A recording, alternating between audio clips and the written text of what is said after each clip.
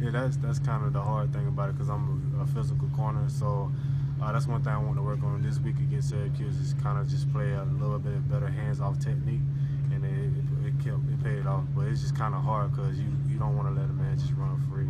I don't like that. In the last month, your life has changed dramatically. Yes, sir.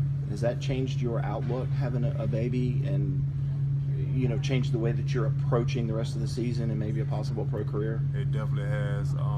It's a blessing to have a new baby boy in this world. I go out and grind every day for him, trying to change his life through me, and just to have him in his way, it really has solidified what I'm trying to do this year.